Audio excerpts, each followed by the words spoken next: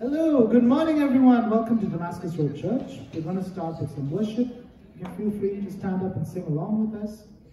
And also later we'll have time to go meet people for prayer. So then you can find people you haven't spoken to and then get to pray with them. But right now we're going to start with some worship.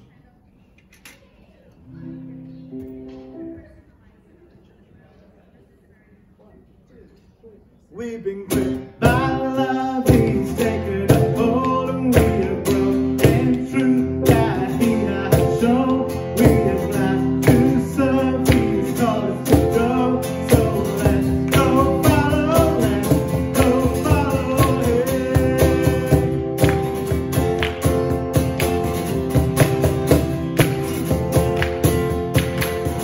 We the church, the family of God.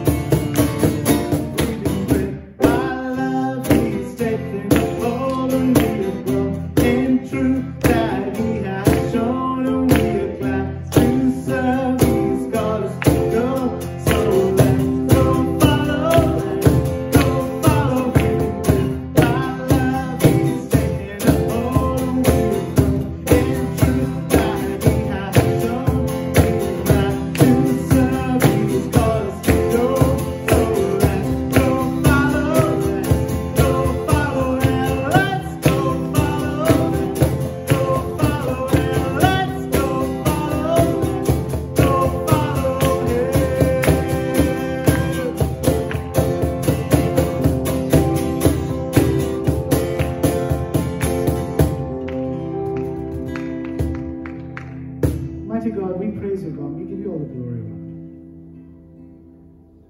We welcome you in this place to move among us, that your will be done here today, God. And we pray for the message here today, for the announcements, for the God story read here, for everything that's going to happen, Lord, that you be revealed. Be magnified, God, through praise. Holy Spirit, we welcome you to move among us, to move through us, to speak through each one of us, into each other's lives as we spend this time as a community, Lord. Come as your body. Praise you, God. Amen.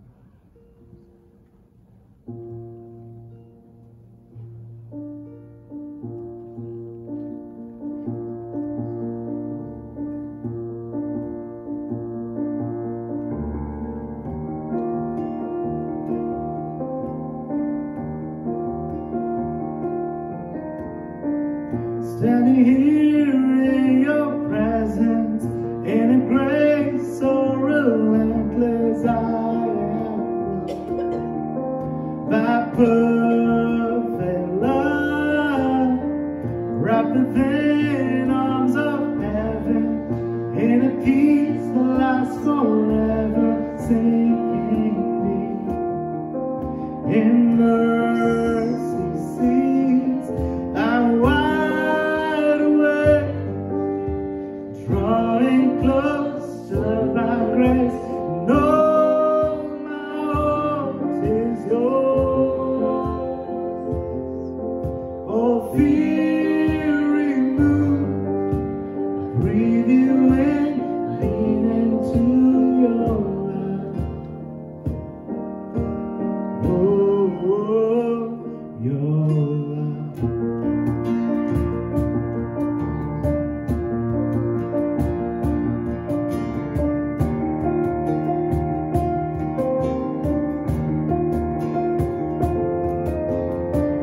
When I'm lost, you pursue me. Lift my hand, see your glory, Lord of all. So beautiful. Here in you I find shelter, captivated by the splendor of your face. My secret place, I'm wide awake, drawing closer by grace. Lord, my heart is yours. Oh, fear removed, breathe you in, lead into your love. Oh, your love.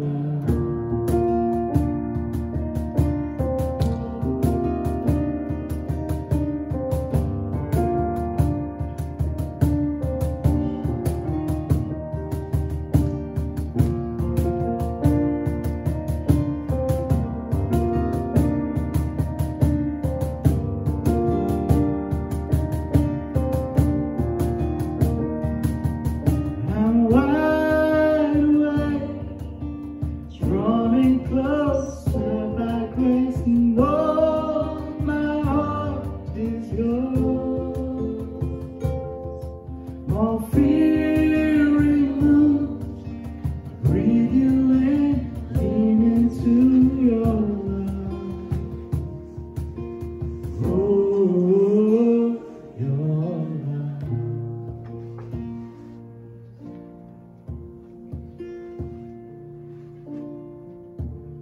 Here is where I lay it down, every burden, every crown. This is my surrender. This is my surrender. Here is where I lay it down, every lie and every doubt. This is my surrender. And I will make room for you.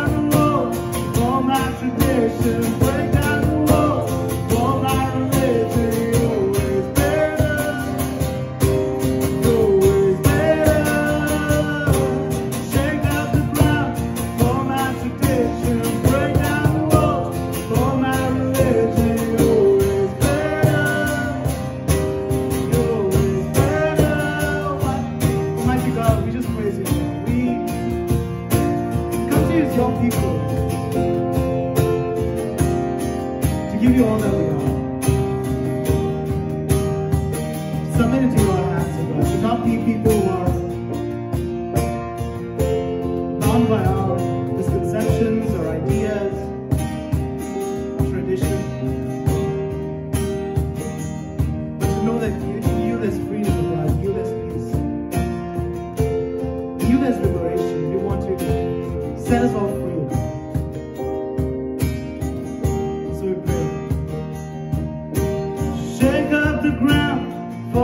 Tradition, break down the walls for my religion. You're always better, you're always better. Shake up the ground for my tradition, break down the walls for my religion. You're always better, you're always better. Shake up the ground for my tradition, break down the walls for my religion. You're always better, you're always better. Shake up the ground for my religion, shake up the ground for my religion. You're always better, you're always better. I will make room for you. Do whatever you want to. Do whatever you want to. I will make room for you. To do whatever you want to. To do whatever you want to.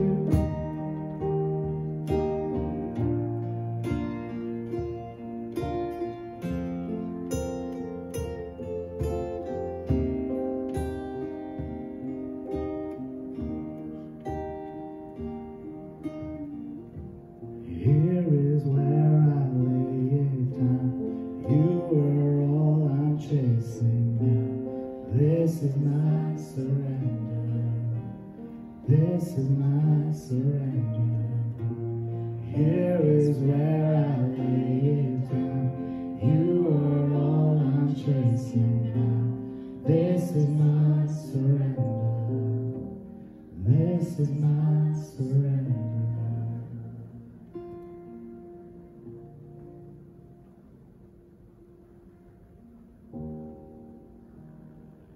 Lord, we give you all that we are, so we can see your spirit move through us. We can see your work happening in our everyday, not just when we say this is the time for you, but in our going out and coming in, we can see you, Lord,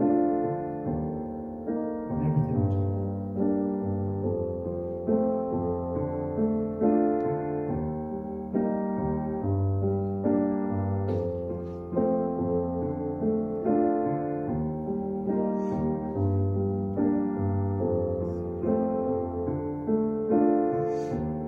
Our Father, all of heaven rose your name, sing louder. Let this place erupt with praise. Can you hear it? The sound of heaven touching earth. The sound of heaven touching earth. Our Father, all of heaven rose your name, sing louder. Let this place erupt with praise. Can you hear it?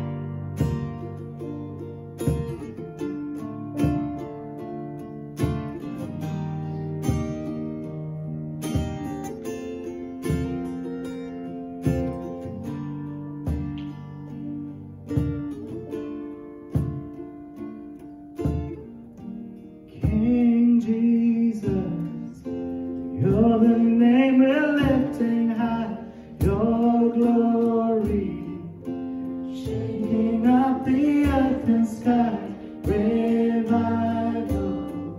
We wanna see your kingdom here. We wanna see your kingdom here, King Jesus. You're the name we're lifting high, your glory, shaking up the earth and sky, revival. Wanna see your kingdom here. We wanna see your kingdom here.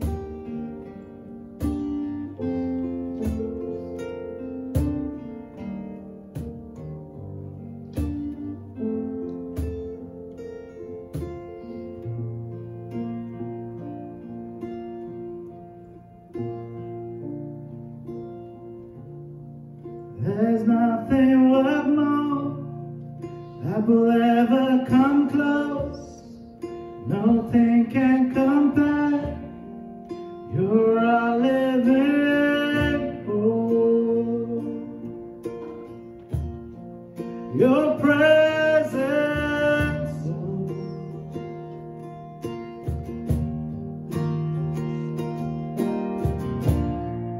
I've tasted and seen of the sweetest of loves, when my heart becomes free and my shame is undone. Your presence, Lord.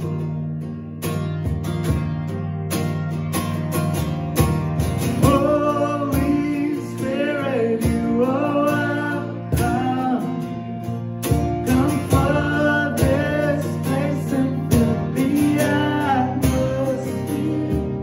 Your glory, God, is what our hearts long for. To be overcome by your presence, Lord.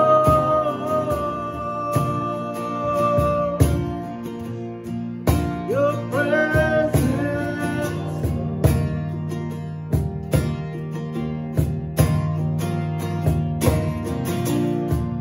there's nothing worth more that will ever come close. Nothing can compare. You're our living hope. Your presence, Lord.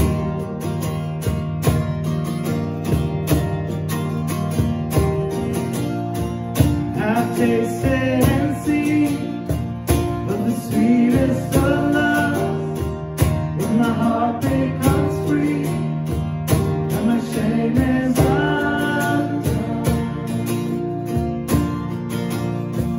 Your presence, Lord.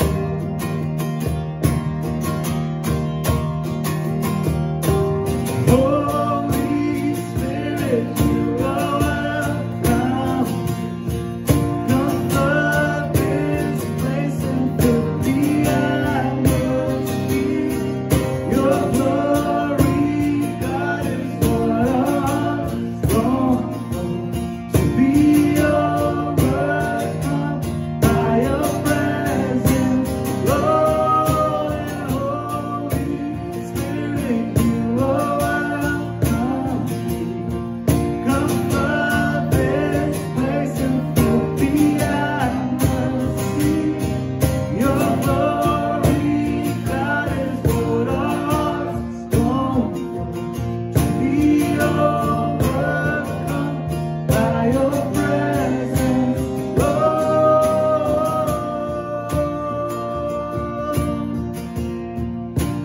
Presence,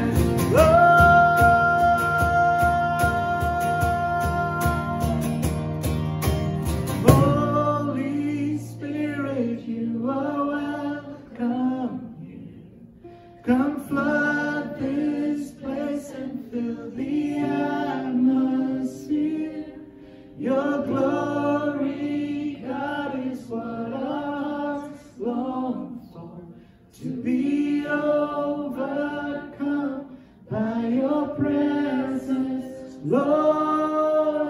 Holy Spirit, you are welcome here. Comfort this place and fill the atmosphere. Your glory, God, is what our hearts long for, to be overcome by your presence, Lord.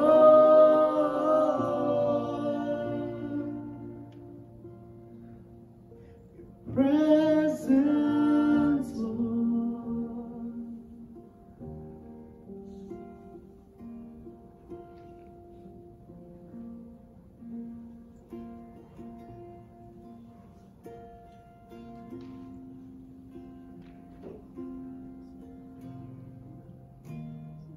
Peace like a river, wash over me. Mercy waters, as deep as the sea. Hide me in love, healing embrace. Peace like a river, wash over me. As I worship your majesty,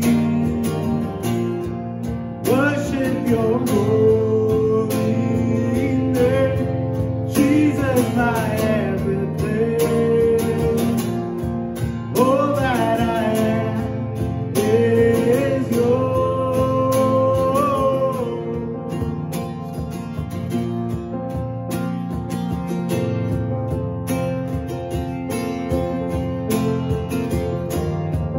Come, Holy Spirit, rain down on me.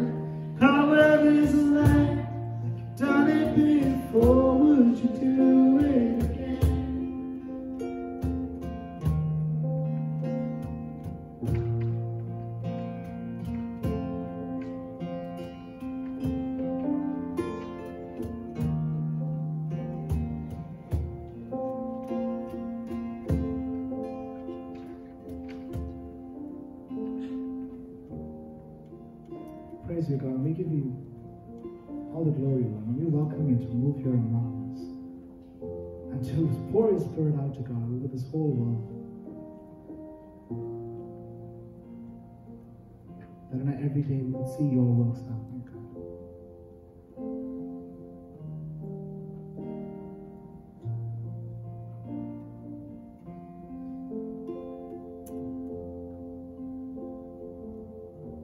I'm going to take some time for prayer.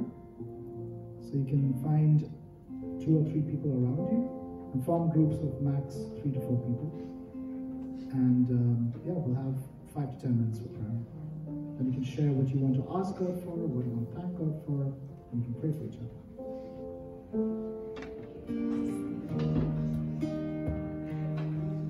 Your love so deep, it's washing over me. Your face is all I see.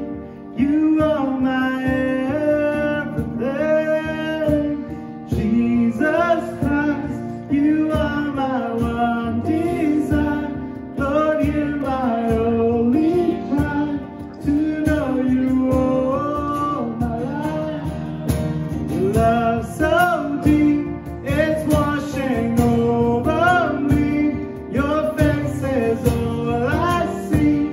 You are my everything. Jesus Christ, you are my one desire. Lord, you my only cry to know you all my life. I'm wide awake, drawing closer by grace. No, my heart is yours. All fear removed, breathe you in, lead into your love. Oh, your love.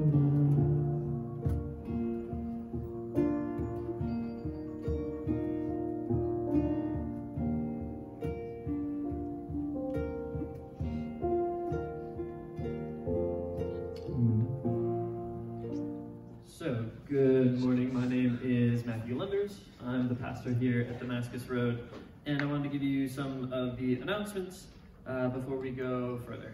So, if you want to keep track of all the announcements or find where things are written out, we send an email every week. It's normally Tuesday, Wednesday that we send it out. So if you want to get that email, you can subscribe through the bit.ly link, and the DRICN are all capitalized. That's actually important. You have to have those capitalized.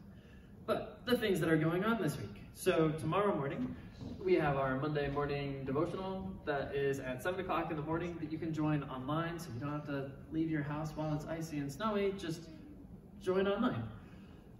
And that normally takes about 45 minutes or so, where we have some time of worship and someone shares a short encouragement, short idea, and then we take time to pray with and for each other. So you can join that online, and that link is in that email that we send out. If you're like, hey, I haven't ever received the email yet, but I want to join, find me and I can make sure you get that link. Coming up on Wednesday, so Drum was already back in action this last Wednesday. Drum is our university ministry, Damascus Road University Ministry, short Drum. So it's targeted towards university people, but realistically, anyone who's in their late teens, 20s, and even into their 30s shows up, and that's totally cool. And they're having a worship night this Wednesday, so if you want to come to that at 7:30 at the church that's on St. Peter's Street 6, you can join that. More stuff having to do with university ministry. So we're connected with a group of ministries that's not just in Maastricht, but also in Utrecht, and I think there's one in Rotterdam. And so the leaders of those came together and said, wouldn't it be awesome if we would have something all together at some point? So on March 4th, you can already sort of save the date, up in Utrecht, so only a 2-hour train ride away or so. They're going to have a one-day retreat for those that have been part of Drum. It's sort of like Break-A-Day, except it's with more groups. So that should be an encouragement to each other, the unity getting to meet other Christians in this country is a great thing to get to do. So there'll be more details, but already know the 4th of March, there's going to be this thing up in Utrecht for anyone who's part of Drum would be welcome to join. Back here, locally, not away in Utrecht, we have small groups, like Bible study groups. We call them journey groups because the idea is we're together as people that are on a journey of growing in what God has for us and finding out what that means to really follow Him better.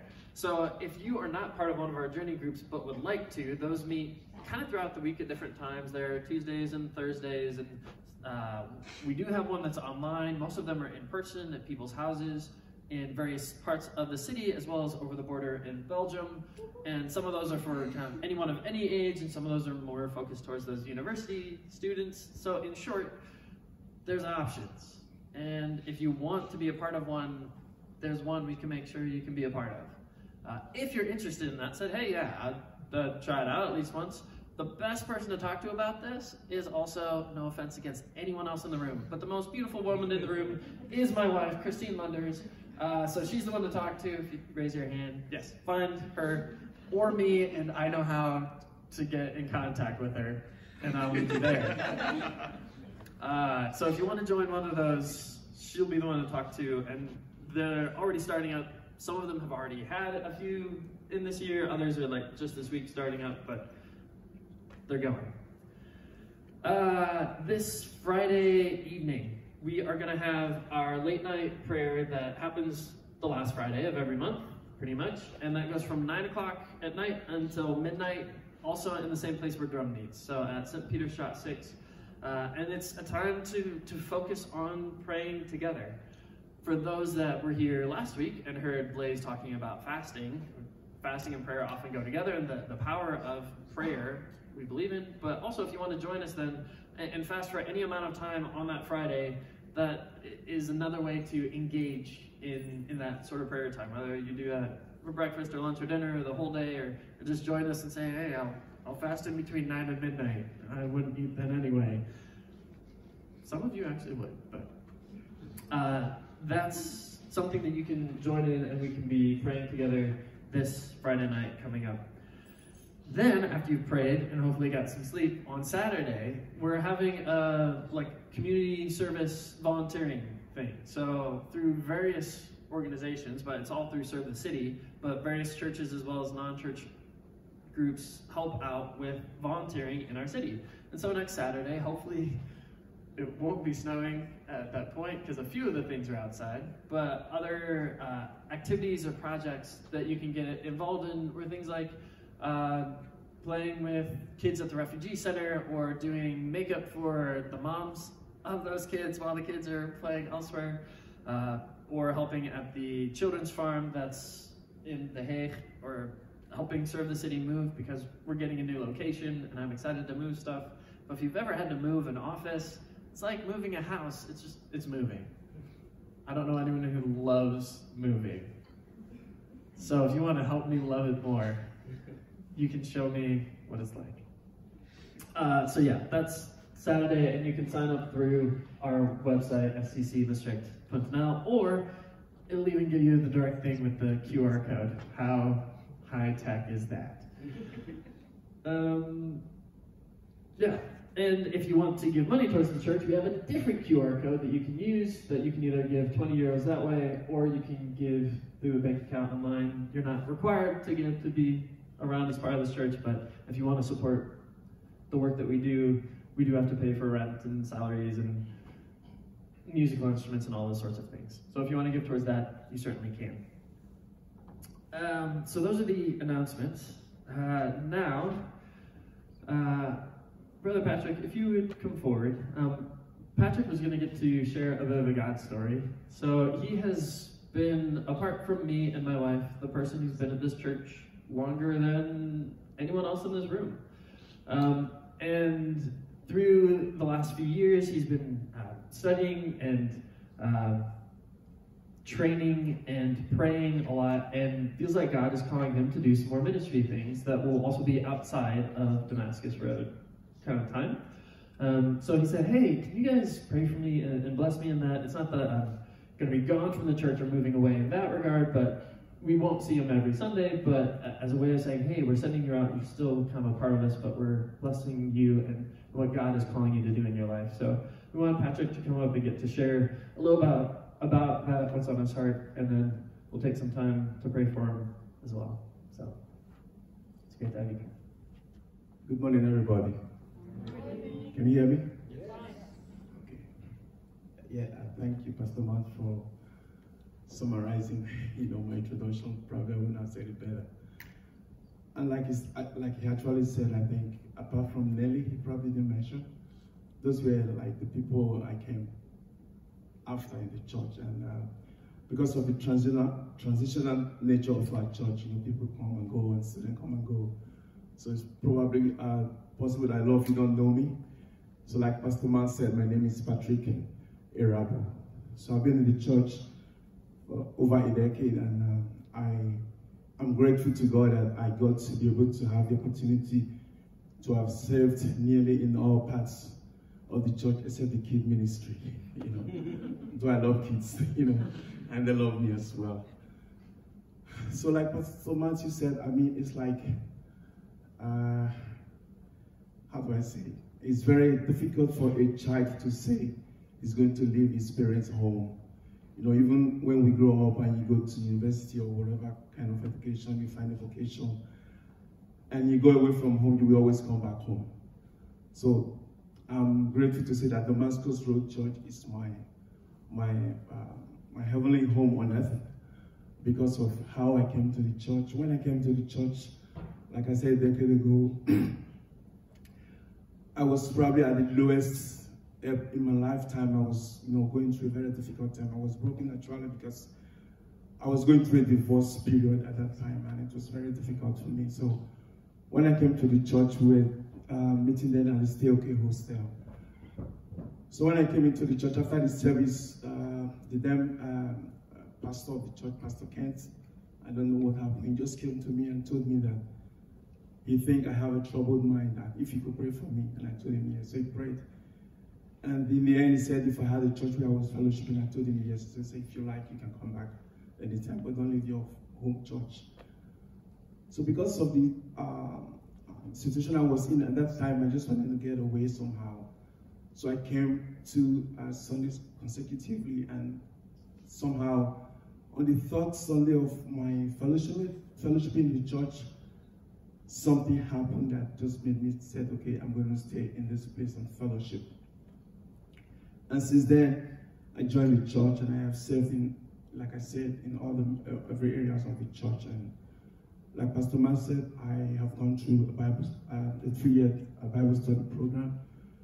But prior to that, God has always put in my heart to reach out to the youth, generations. And until I stumbled on the words 3-4 years ago, the Millennium and Generation Z.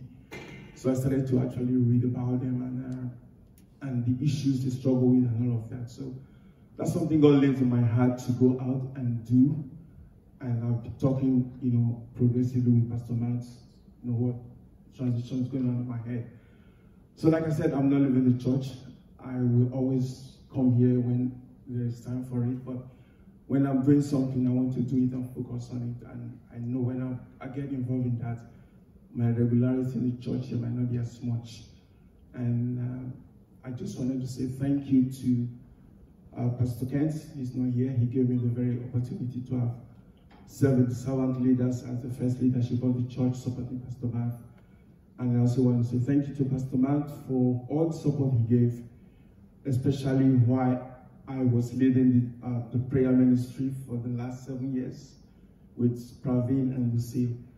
So for all the support he gave to us, and one thing I cherish, there's so many things about him, but one of the things is that when we have activities, no matter how busy his schedule is, he will always be around to support us. So I think that's something that I also imbibe, in my leadership skill as I go out into the world. And I also want to say thank you to Christine, the wife of Pastor Matt.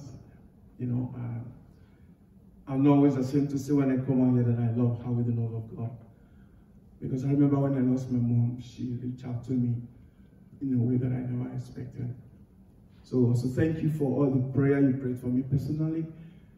And yeah, in support of also coming to the prayer ministry, the prayer activity we had out there when sometimes there were nobody around. You know, it's either just me or Pravin or Lucy. But that's, you showed up. I thank you for those times. And I also want to thank all the members of the congregation who has worked with me in every department that I have worked, especially with the prayer ministry, the time we had together. I say thank you, and that is the Spirit of God that He has laid in our hearts. So I want to say thank you to Pravin for the time we had together. I don't know why Lucy's not here this morning, but okay, anyway. We had an amazing time leading the prayer ministry. I remember like Pravin traveled a lot because of his work, and then he has to, do the worship on the prayer ministry, and sometimes he's sleeping, yet he's just there. And the same commitments Lucy had. She's a doctor now, but she was doing her internship. She really had to go everywhere. But still, because we made a commitment and a covenant with God that we wanted to really hold the prayer ministry together, so they helped me a lot. And for me as well, it was not fun sometimes.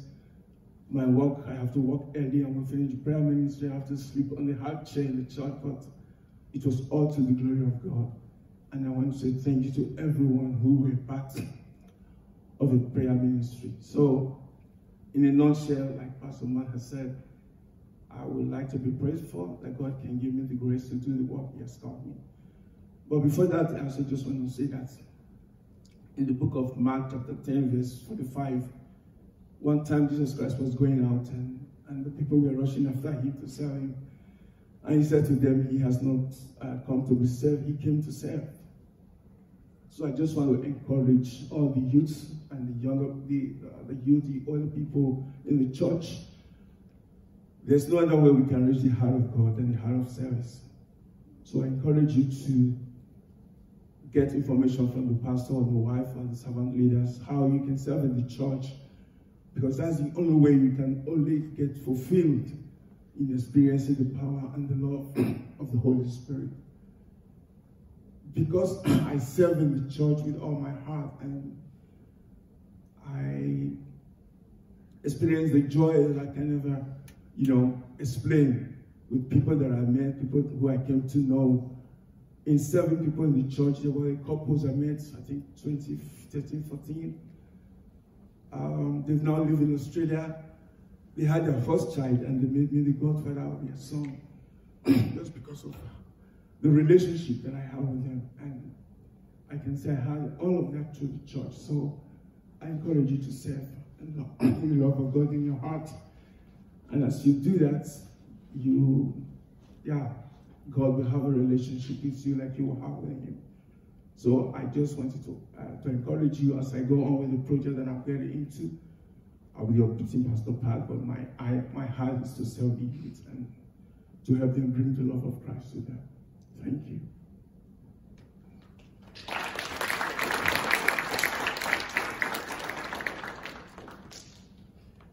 So we'll have Patrick stay up here, and anyone who wants to come around him and lay hands on him or be next to him as we pray, you're welcome to. If you just want to stay in your seat, that's also okay.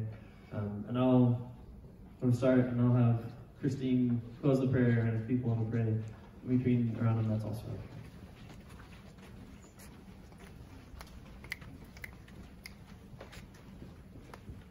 Heavenly Father, we praise you and give you all the glory. You are the first and the last. You're the one who has created this world. You're the one who's created us. You're the one who's created family.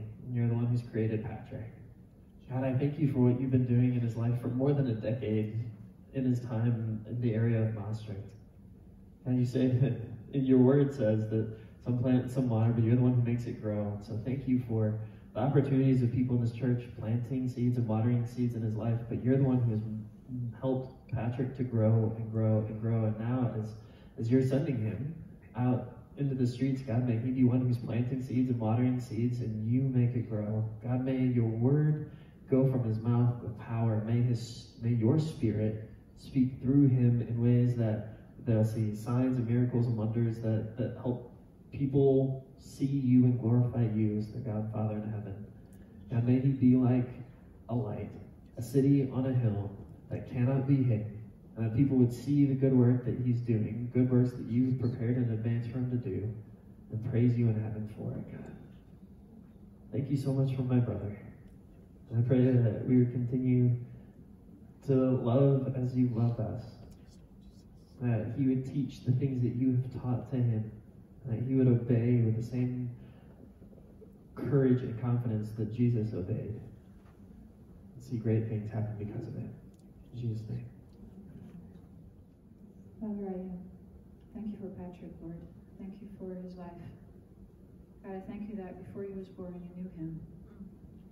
God, I thank you that in the highs and in the lows of life, you've always been there, God. We thank you so much. Lord, this verse comes to mind where the psalmist says, where can I hide from your love? You're there.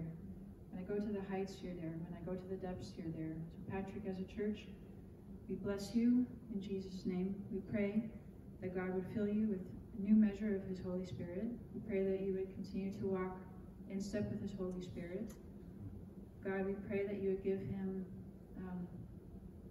divine appointments. Would you bring people on his path that need to hear your truth and your love, God? Would you just breathe your spirit through him, Lord? Pray, Lord, that you would help Patrick in every part of life to depend on you. God, would you increase humility? Would you increase obedience, God? Thank you so much for what you've been doing in his life, God. Thank you for the blessing that Patrick is.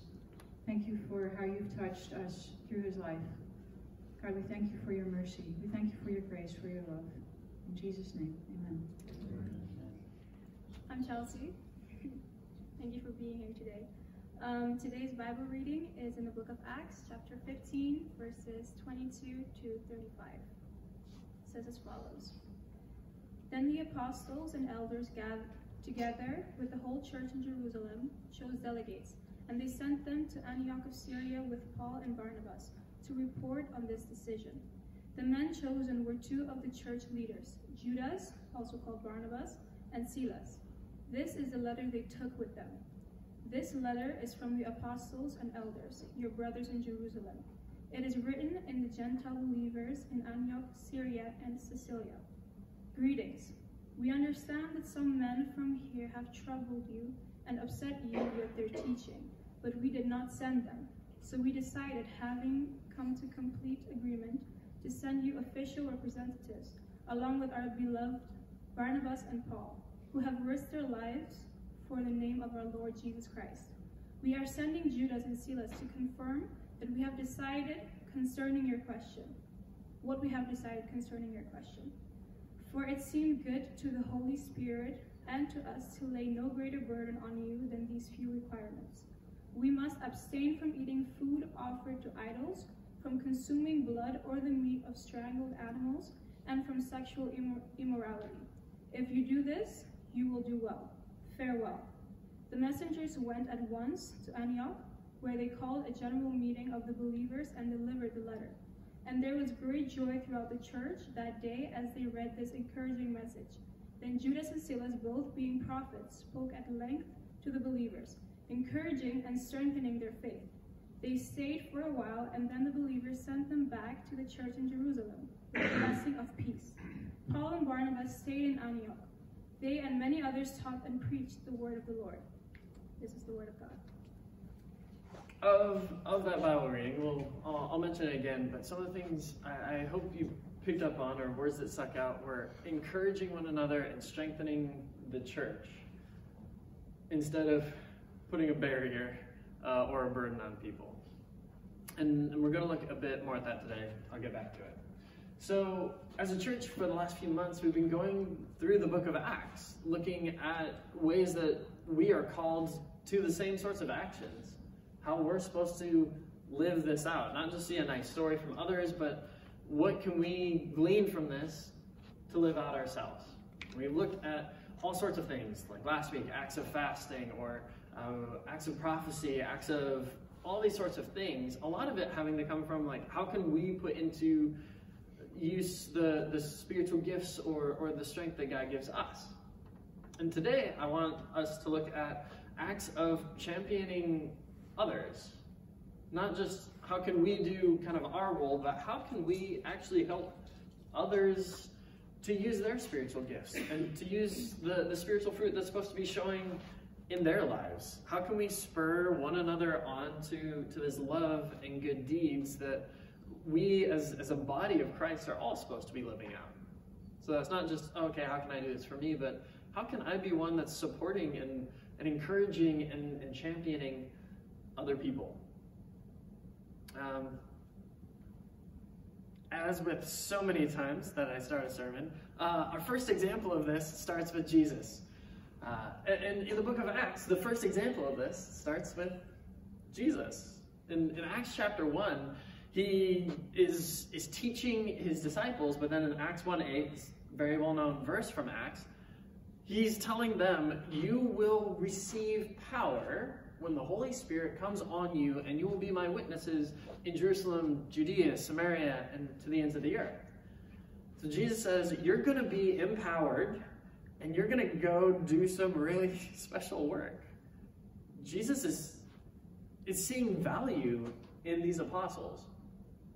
He's giving them a mission, yes, but it's Jesus saying you can do it would be, I think, really meaningful, right? Like if you had Jesus show up in front of you right now and be like, hey, I've got this job for you, and you're going to receive the power that you need to do it, and you're going to go throughout the world doing your job. And that would be an encouragement, right? I mean, that would be nice. That would be something I would remember. Like 10 years from now, I'd be like, but there was this time Jesus told me this. It would stick out to me. Especially if I was sort of this no-name village boy out of nowhere that he said, you're going to do this throughout the world. Like these apostles Jesus is speaking to weren't the people who were well-traveled, well-read, well-educated, well-bred, anything. They're just regular old guys that fished and smelled like fish. Or had all these different types of jobs, but most of them had probably, before Jesus, not left their country that much. Maybe not even left their province, right? Like people who just are born and raised in Limburg and have like gone to the capital a few times for a school trip. Like that's what these types of guys are. They've maybe been to Jerusalem a few times, but like they weren't the ones who'd be like, oh, I've been to Rome before, I know what that's like, I took a picture with the Mona Lisa. Like Jesus is saying to these guys who are not seen as anything important throughout the world, you're going to receive power. I'm giving you authority to speak on my behalf. Jesus wasn't going to do it all himself. He was going to give other people the opportunities to do that work. So it started at Jesus, and then that kind of trend continued where the apostles then passed along what they had received.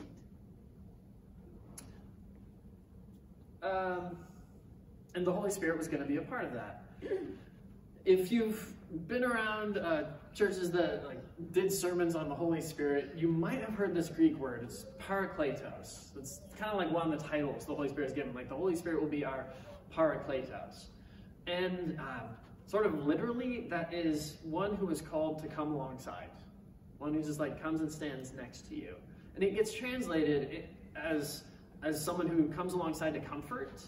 So sometimes the comforter, also the advocate, sort of like a lawyer stands beside you and is alongside, a teacher, like an instructor, not just someone who stands in front of the class, but one who's working alongside you to help teach you a practical task, a guide. All of these things are kind of wrapped up in this word parakletos. And that's a word that's used for the Holy Spirit. Also, Jesus is referred to as our parakletos in 1 John.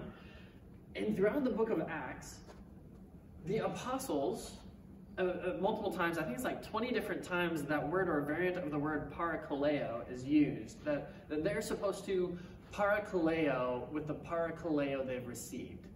Sounds like a weird way of putting it, but they're supposed to comfort others with the comfort they've received. They're supposed to teach and guide others with the teaching and guidance they've received. They're supposed to advocate for others as they have been advocated for themselves. It was supposed to pass along. And so they're coming alongside. That's part of the championing others. And so that idea of parakaleo, even though the word is used, like I said, like 20 times, the idea of it shows up in places even when the word isn't used. For example, Acts chapter 1. Jesus has told the apostles, you guys are going to go throughout the world and share. You're going to receive power to do this. And later in that chapter, Peter says, we need to find somebody else to go with us. And so then choosing Matthias and saying, hey, this guy is also going to do the same stuff we're going to be doing. Jesus just told us he's going to send us out. Let's get someone else to come along and do that too. It's this idea of parakaleo, right? We're passing this on. A few chapters later, Peter and John are going to the temple at the time of prayer, and there is a beggar who can't walk. And the guy, Peter says, hey, look at me. The guy's like, ooh, money, good. And Peter says, I'm actually not rich. I don't have silver or gold to give you, but what I do have, that's what I'm going to give you. In the name of Jesus Christ, rise up and walk. And his legs are strengthened, and he jumps up and starts jumping and leaping and praising God throughout the temple. They've strengthened someone, not on their own strength, but through the power of the name of Jesus. But it's just the guy keeps clinging to them. As they're walking through, he's with them. He's come alongside them. And he's singing the praises just as they were supposed to be witnessing as well, right? Another person who, as they were strengthened, they strengthened someone else. Advocating also shows up. Later with Peter, a couple chapters later, 6 chapters later, I think, there's this story of a Roman centurion named Cornelius. So the Jewish people didn't like the fact that the Romans were in control of their country. Most of us can get that idea, right? If someone's controlling your country, but they're a different country, you don't necessarily like them. The military people that are part of that, you like even less.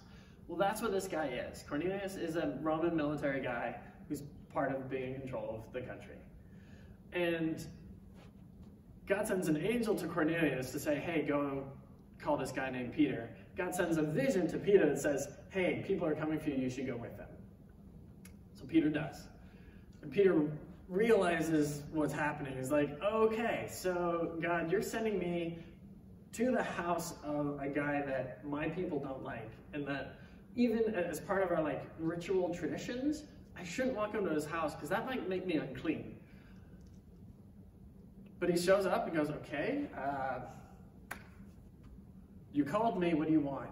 And Cornelius tells the story. An angel showed up, said, call you, and you're supposed to tell me something. So I'm listening.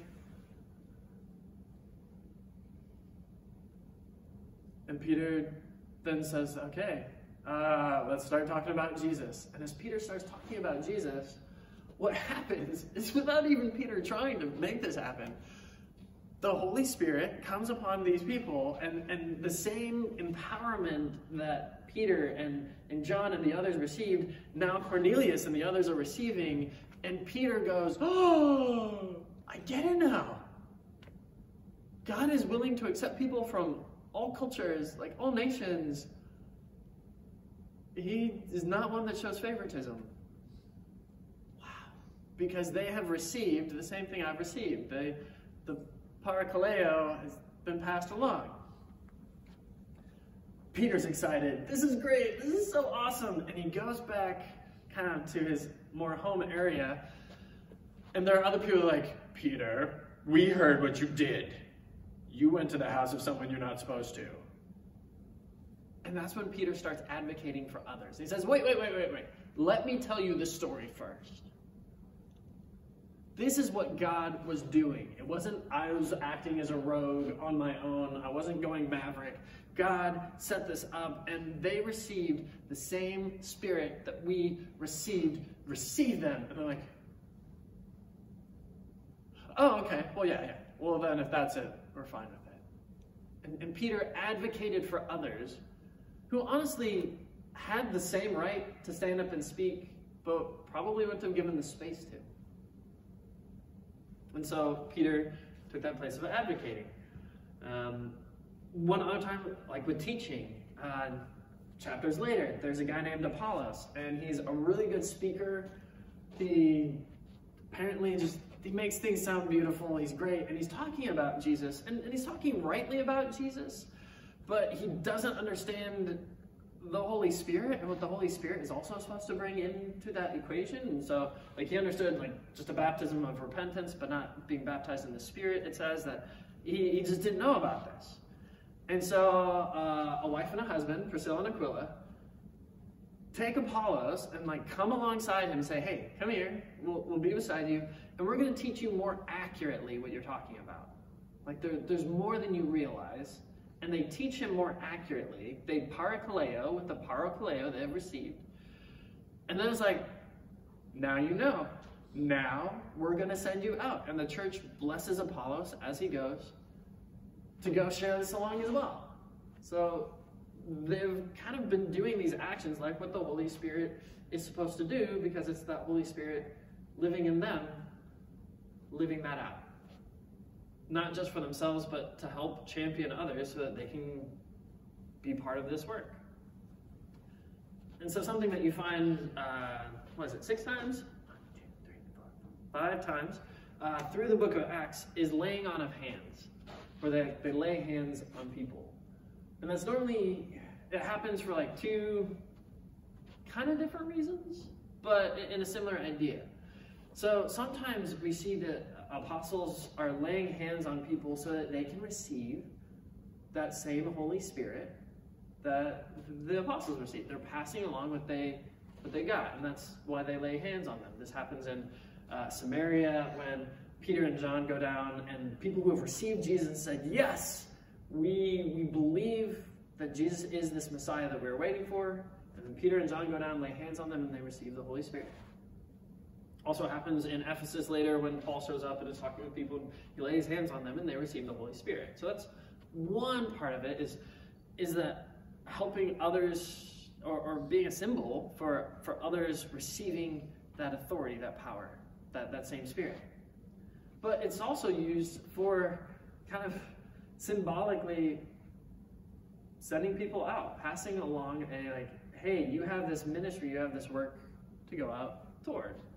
So when there's the need for people to help with food distribution to sort of these Grecian Jewish widows, the apostles say, hey, pick 7 guys who are wise, who are filled with the Spirit, who are ones that live this out the right way, and we're going to entrust them with this work. And so they lay hands on those men, so that it's showing we're putting them forward. We're supporting them. We're saying they can do this work. Happens again later when Paul and Barnabas are during a prayer meeting set out, and the Holy Spirit says, send those guys out on a mission trip, and then the leaders get around them, lay hands on them, and say, we're sending you out for this mission. That's part of why what you just saw earlier in the service happened, where Patrick is someone who's going to be sent out doing ministry. And so we gathered around him, and people laid hands on him and prayed for him to symbolize that and to show this is what we're doing. We're trying to champion other people and say, God has this work for you, and we're encouraging you toward that and blessing you as you go. So that happens multiple times throughout the book of Acts. But alongside that, there are these warnings that pop up. So it's probably good to mention the warnings of it as well, because not everybody should be put in front to lead, or at least not in certain circumstances. In the book of Acts, we have a few times where things, bad stuff happens to people who are not taking God seriously. There's this couple, Ananias and Sapphira, that have seen other people in the church who are being really generous and who give their money, and it's this great thing, and there's joy, and the church is growing, and so they decide, hey, we want to give money as well to the church. So we're going to sell off our property, but we just don't want to give all of it. But we want to say we're giving all of it. So they bring their money, like, hey, this is everything we got for selling off that property. And Peter, through the Holy Spirit, is able to realize, you're lying. Why are you doing that? And the sad thing is, both the husband and the wife, as they lie, one sort of after the other, both end up falling down dead. We're not exactly told why they did that in the first place. What was the benefit of saying this is 100% of the money versus 80% of the money? We don't know. We do know that there's deceit and there's lying involved. And maybe there was the hope that they would get attention or fame or maybe power through it. Like, oh, see, we're helping to invest in this, so maybe we should get some more say in what's going on.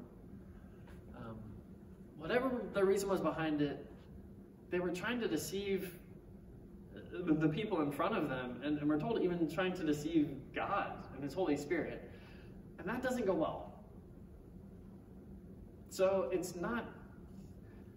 we should be warned and careful of championing people who are being deceitful. That's not something that we want to lay hands on and bless, so to speak. Another one then comes not that long later. I'd mentioned that these people who are living in Samaria decide to follow Jesus, and then Peter and John come and lay hands on them, and they're receiving the Holy Spirit. And we don't know all of what happened, but something visible happened. That when people were receiving the Holy Spirit, it wasn't just, oh, I feel warm inside, but there was an obvious change that was happening in these people's lives. So this other guy named Simon, who was sort of a magician, trickster guy, sees what's going on, is like, I want to have that same power too. So he pulls out his money and goes up to Peter and John and says, hey, can I pay you for you to give me that thing that happens, that when you lay hands on people, they change? Can I do that too? I'll pay. And Peter, again, this guy at least doesn't fall down dead, but Peter says, no. May your money perish with you. It's not what this is about. God's kingdom isn't supposed to be bought off or paid off for things. And you can see that there's something wicked in this guy's heart. That he's wanting authority, he's wanting power, but he's not wanting God's way. And so instead of them being like, this is great, if we just lay hands on you, then you'll be able to lay hands on more people. Wonderful. No, they say that's not the kind of person we're wanting to put in front either. Someone who is being deceitful or someone who's just wanting power. It's a power grab. No, that's not what we want to encourage. So we do have to be careful as we go to champion other people, that we're not championing deceit or this like greed and power envy, which then shows up again a little bit later in people who are Jewish but not necessarily Jesus followers. There's a king who is receiving glory from people, and they're like, oh wow, he's like one of the gods, and we're told that he's just concerned about how awesome he is, and so like, oh, my own power, and God strikes him dead because he's not giving glory to the right place, right? He wants the power for himself, sort of like Simon did. And then a little later, there's this other sorcerer guy who's sort of a consultant to a man in power that's trying to deceive that man away from Jesus, sort of like Ananias and Sapphira were being deceitful, and that guy goes blind for a while, and like God judges him also clearly. So these are sort of like mirroring things of like deceit, not good. Don't encourage that. Power grabbing, not good. Give glory where it's deserved to God alone. Okay, so that was a bit of a side note. I want to take just a little bit to look at two people who are living examples according to the book of Acts, in championing others. And the first one was, his name is Barnabas. Well, his name is actually Joseph, but he's known by Barnabas, and that name means son of encouragement. That's at least what Luke tells us. There was a time, I don't know if you've ever had this type of question like, oh, if you could be just one person in the Bible, who would you be? Have you ever received a question like that or tried to answer it? Or am I the only one? No one's ever tried to answer that question? Like, oh, if I could pick to be like one person, I'm the only. Wow. I apparently read the Bible very differently than all of you. If I had to pick one, it's sometimes hard. I mean, Jesus obviously is the first one. But if we take that out of it, it would be hard for me not to say Barnabas is a good choice. And maybe not even just like for all of my life, but for my role as a pastor, if I'm going to be a pastor of Damascus Road, I want a pastor kind of like Barnabas did. And let me tell you a bit more of why I think that. The first time we see Barnabas is he's one of these people who sells off land so that he can take care of the physical needs of other people. So he's generous, he's giving. He's someone who actually cares about taking care of the physical needs of others. And so that's where we first see him and his name, like, oh, he's the son of encouragement. He's someone who's quite giving that way. But there's a lot more to his story. Later, Saul, who, if you've listened to our sermons over the last, 10 years, or if you know the name of Damascus Road, it's based on this guy Saul, who hated Jesus at first, and then has this experience with Jesus that completely changes his life. And so that he starts wanting to tell everybody about Jesus. But he gets excited and wants to tell everybody about Jesus, and all these other people remember him from his past. And like, he was the guy that was like killing people. Saul was the guy who was throwing like my friends in jail for following Jesus. And now Saul's like, hey, I'm totally into Jesus. And they're like, I don't trust it. Because, I mean, that's the easiest way to get into an organization is just be a mole, right? And be like, yeah, I'm totally for it all now. And then you get inside and then you can destroy everything. No, I don't trust Saul. And Barnabas is the one who actually goes and talks with them and spends time to hear the story and comes alongside of Saul. Saul, come with me. And goes to the apostles and says, this is legit. This man really is now changed, and you should accept him. Barnabas is like a connector of people. He advocates for others. He championed Paul. Saul later became known as Paul. He says, hey, come along with me.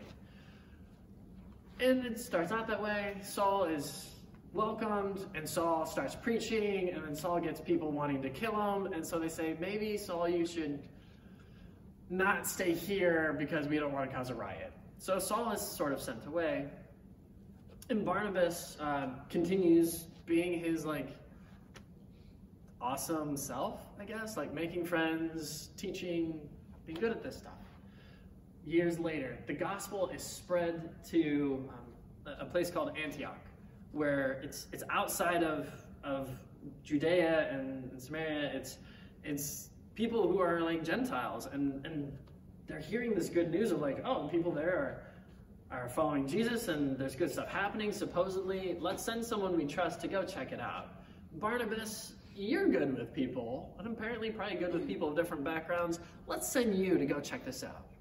So Barnabas goes to the city of Antioch, and we're told that like he's speaking there, and the church is being strengthened. It's being parakaleo. It's the church is being strengthened. It's growing. Lots of people are being added. And Barnabas doesn't think, man, I am awesome. Let's make me like the supreme ruler of the church in Antioch. Instead, he goes, I know a guy that I should bring along too. So Barnabas goes to find Saul, says, hey, Saul, come with me, because you have a gift that God wants to use in Antioch. And so Barnabas pulls Saul along, and we're told that Saul starts speaking, and the same thing that was happening with Barnabas, of like Barnabas speaking, church strengthened, church grows, starts happening with Saul there as well. Church strengthened, church grows. Barnabas just didn't go like, I've got my gifts and I'm using them good. But he looked for others to encourage their gifts as well. And that happened with Saul, and there's, I think, a lot of influence Barnabas had on how Paul later did ministry. That's its own sermon, actually 2 sermons, which I preached 8 years ago. But there's so much that Barnabas, I think, did in Saul's life. But it wasn't just like, oh, well, Barnabas is like saying Paul is my favorite and I'll just do stuff for Paul. Later, there's another young man, John Mark, that Barnabas invests into. And John Mark makes some mistakes, seems to have troubles, but Barnabas continues to believe in him and say, yes, we should work with him. And even when Paul is like, no, I do not want John Mark with us, no. Barnabas says, I'm sticking with him. I'm not giving up on this guy because I believe in what God wants to do in him. And later in his life, we see where Paul and John Mark apparently make up. And Paul says, hey, John Mark is useful. But that probably happened because Barnabas was willing to stick with him, was willing to champion someone else and not just let go of him quickly. And we need to have people in our lives that are like that, ones that will see our mistakes and won't give up on us. But we also need to be those kind of people for others. We need to champion those around us and help tell their story. And that's the last person I'll bring up. Someone who's not really mentioned in the book of Acts, but is important in the book of Acts, is the guy who wrote the book of Acts. His name is Luke. Luke didn't get his name put in a lot of places. He's not seen as that important. But Luke told the story. And without Luke, book of Acts, we wouldn't have that. We also wouldn't have one of the 4 Gospels, one of the biographies of Jesus, without Luke. And that's in part because it seems like Paul championed Luke, but Luke then turned around and made sure to tell the stories of others. We don't often look at historians and think, man, they're doing this great work for Jesus. But I actually think those that are willing to write biographies and share stories and be historians, that is part of championing what God has done and helping others realize what God can do in their lives ahead. So if you're like a student of history, God bless you. Use that well. That's certainly not the only thing that God can use, but Luke is one that I don't know that he gets enough credit for being a champion of others. And that can be its own sermon, which was also about 8 years ago, but keeping this one short if I can. But Luke saw the life of Paul, saw his scars, probably very literally saw his scars. Luke was apparently a doctor, and Paul was someone who got whipped and beaten regularly. It made sense that he wanted to have a traveling companion that was a doctor, right? Just practical. Luke saw ups and downs. He saw times when people listened to Paul's message and received it with joy. And he saw the times when there were riots and people were trying to kill him. He saw the times when Paul was weak. He saw times when Paul was strong, and he helped to tell that story. Not for the glory of Paul, but for the glory of God, so that others would know truly who Jesus was and how the Holy Spirit can work through people. Do you know anyone well enough to be able to tell their story?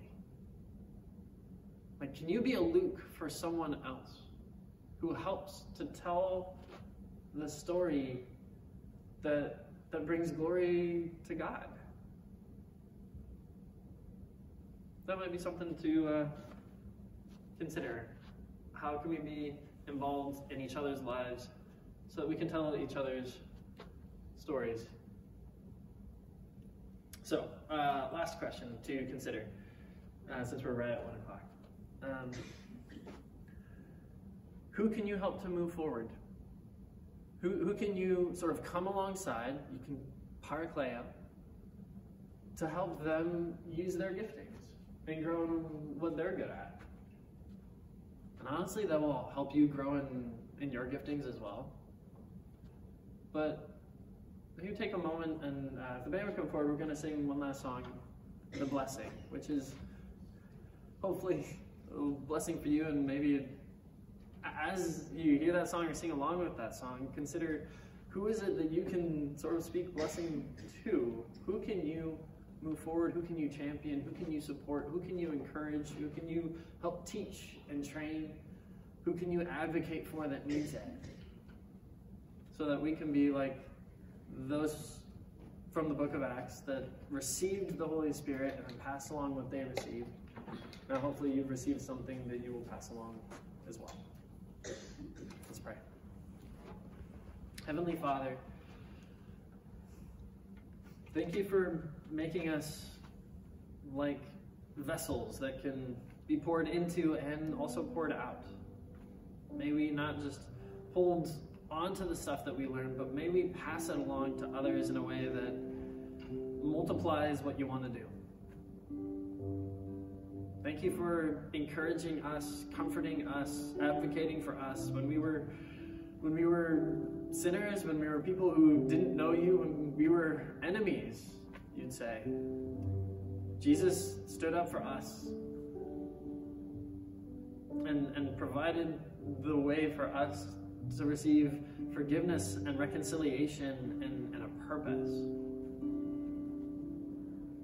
And work to be co-workers and friends. There's so much you've given us, God. May we also help others see those great gifts you've given. That through your Holy Spirit, we would come to know everything it is that you want to give us and help others walk in that same spirit and power and knowledge of Jesus. It's in the name and the authority of Jesus that we pray. Amen. Amen.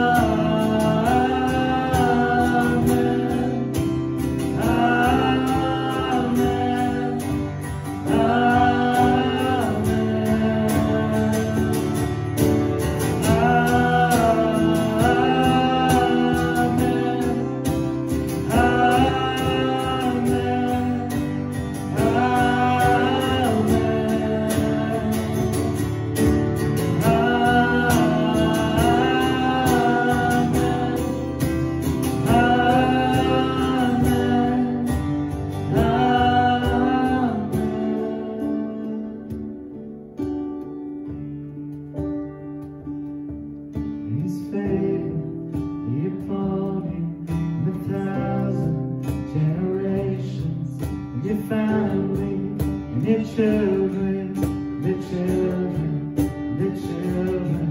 May His favor be upon you in 1,000 generations. Your family, your children, the children, the children. May His favor be upon you in 1,000 generations. Your family, your children, the children, the children. May His presence go before you and behind you and beside you, all around you, within you. He's with you, He's with you, in the morning, in the evening, in coming and in going. Your weeping, rejoicing, He's for you, He's for you, He's for you, He's for you, He's for you, He's for you, He's for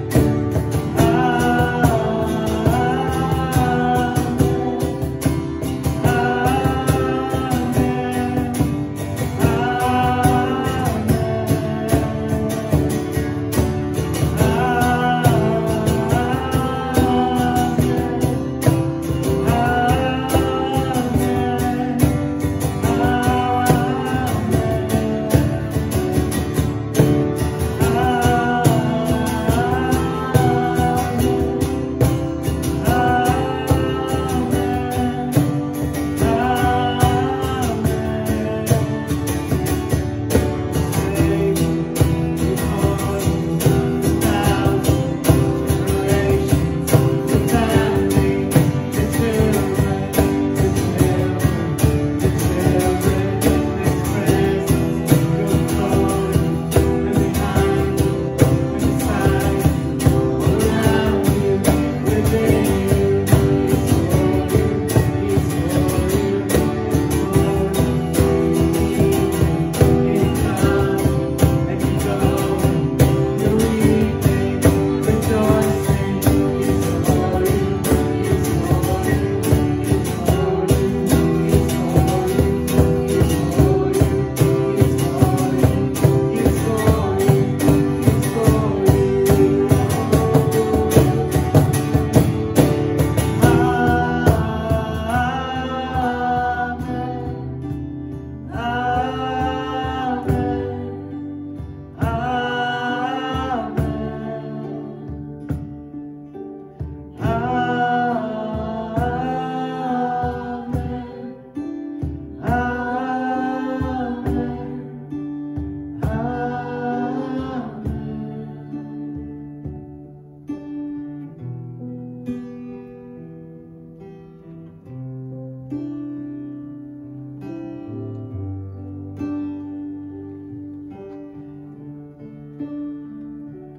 Thanks for being here today. As you go, may you go with the grace of our Lord Jesus to pass on to others. May you go with the love of our Heavenly Father to pass on to others. May you go with the friendship and fellowship that coming alongsideness of the Holy Spirit, so that you can come alongside others as well. May you go and encourage and teach and instruct